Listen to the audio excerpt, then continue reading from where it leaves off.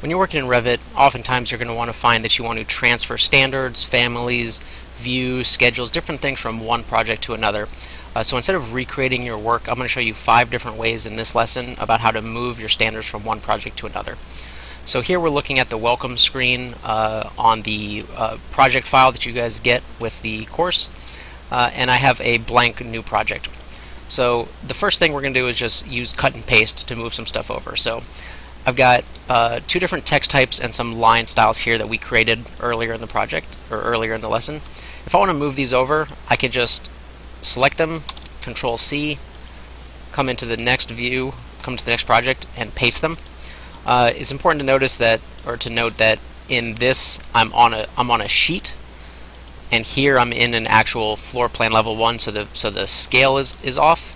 But you can see this text type, and these line styles are now in my project. If I went to say draw a new detail line, you can see those line types are in here now where they weren't a minute ago. So it's pretty easy to just copy and paste some things. That works really well with individual text types and line styles that you might want. So the cut and paste method works fine if you just want to copy, say, 1 or 2 text types or line types that you want to use. But if you want to do this more globally, if you've set up all your standards in one project and want to bring them to a new project, the better tool will be Transfer Project Standards. So you need 2 files open. You need to have your original file that has everything in it open, and you need your new project, which you're going to transfer into. With your new project open, go to the Manage tab, find Transfer Project Standards, and here you can see a check with all the different things that Revit will transfer into the new project. And a lot of these things we'll never touch, but this is really great for transferring things like view templates, like we created in the last lesson, your dimension types, your text types, line types, materials, wall types, floor types, all those different standards that we have set up, those will transfer over.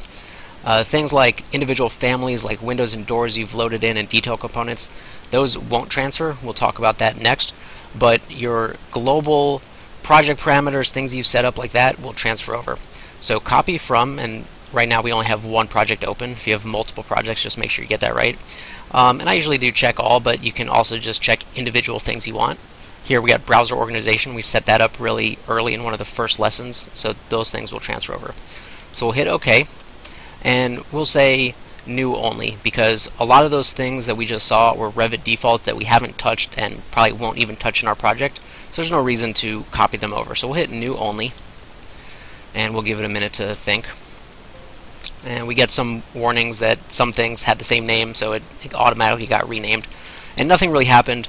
But look, if I go to detail line to draw a new detail line, all those line types that we set up in one of those early lessons are now in here.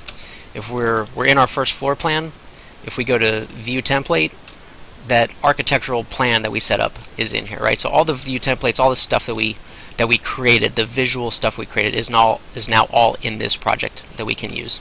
So the next thing I'll talk about is transferring families from one project to another. So some families like walls, roofs, floors, these things are built into Revit. You can't really have a Revit project without those families loaded in, and then you edit types within that. But most everything else you load in, so your door types, your window types, any custom detail components, anything like that, you have to load into the project. And those will not transfer when you do Transfer Project Standards. So if we have some family in one project that we want to put into another project, the best way to do that is to go into the family and then load it into the new project. So for instance, I've got this family of these 2 silhouette people. So it's one family with a type for the man and a type for the woman. I've got a tutorial on YouTube about how to do this. I'll put the link on the resources page or in the YouTube description. But if we want to bring both of these over, the best way to do it would be to select one of them, do Edit Family, then load into Project, and choose the new project we want, and we'll hit OK. And then I'll put that in there, and now if I select them, I have access to the 2 different types.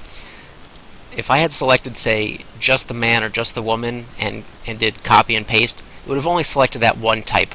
And so it's not a big deal here with these 2 people. It would have been easy to select them, but if this was a window or a door with many different types, and you wouldn't have actually been able to select all of them in one view, selecting it editing family and then loading it into the project is the best way to move families from one project to another. Alright, the next thing we're going to talk about is inserting views.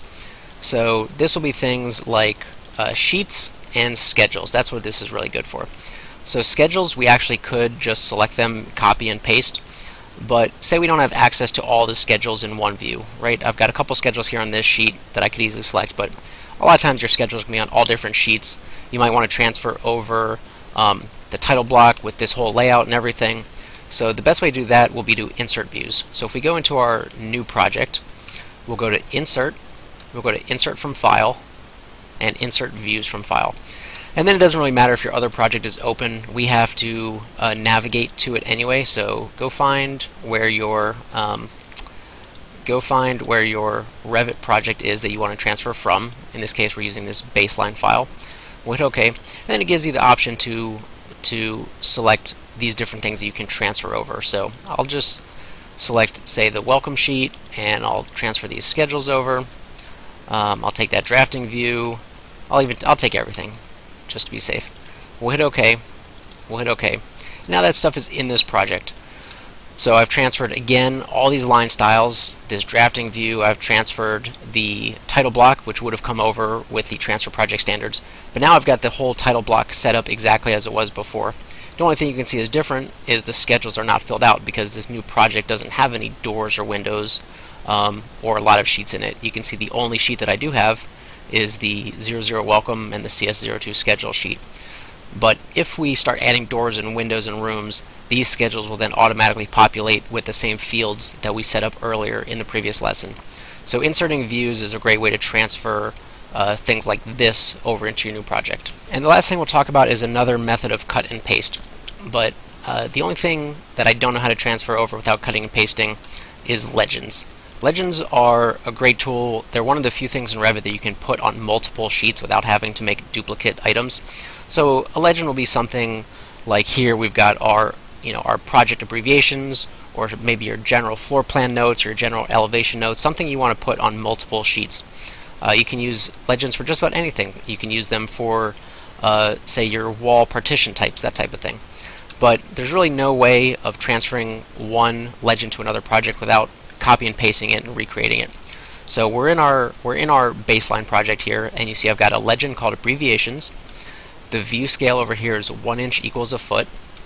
So what I'm going to do is select this stuff, Control C. Then I've got to come into our new project. I've got to go over to Legends, do a new legend. I'll give it the same name. I'll set the scale to be the same, which was 1 inch equals a foot. And I'll paste. And you can paste it anywhere. And now this legend is in our project. So I didn't have to recreate all of it, but it was a little bit of a manual process of copy and pasting it. So those are 5 methods of transferring standards, families, and different project elements from one project to another, so you don't have to recreate this stuff new every single time.